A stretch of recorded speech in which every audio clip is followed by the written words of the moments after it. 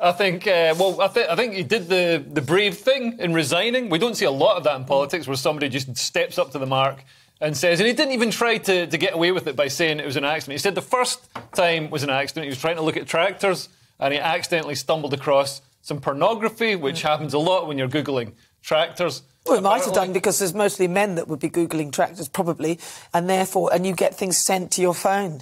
I have never once come across pornography when I've been looking for tractors. Have you ever looked for tractors? Of course. I think perhaps we'll give you a little test to look for tractors and see what comes up. No porn will come up. You've got to be specifically looking for porn for it to come up. But what I liked was he admitted the second time, he stumbled across it the first time, but he said, I liked it, so I decided to have a longer look, and deliberately found it the second time. But there's a time and a place for pornography. I think if it's 11 p.m. in a travel lodge, then fine, you can look at pornography if you're on your own. But if you're sitting in a place of work with people around you, especially women, and especially when you're right in the week that the Parliament's been embroiled in a sexism scandal with Angela Rayner.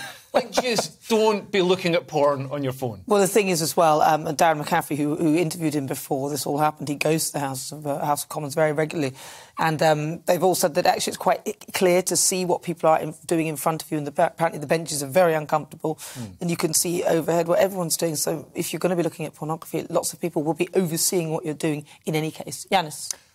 I absolutely disagree I don't think he should have resigned. And I thought your guest, Mr. Baker, everything he said I agreed with. There should have been due process. Absolutely. He didn't resign. Let's be truthful. Well, he was forced to go. Under pressure. He was forced to go because obviously you've got the by-elections coming up, local elections, and they didn't want it to reflect badly on the party. That's it. Where was the outrage when a sitting Prime Minister broke the law? Where was the outrage with Owen Paterson? These are big incidents in Parliament.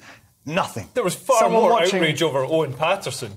Eventually, but I'm saying now, we're all talking about it, watching porn. Due process. If he was working in a company, anywhere else, in a company, what would have happened? He would have been called in. Yes, he would have. There would have been some disciplinary action. He wouldn't have resigned over it. If he was doing it consistently, if he was doing it to influence, let's say he was deliberately trying to show the other female MPs. Now, that's been alluded to. He's had no right to defend himself against that. I think it's more the sort of idiocy of looking at porn when, your screen is clearly visible. To other people. It's a mistake. I mean, so there's idiocy there, there's a moral issue, like looking at porn at work.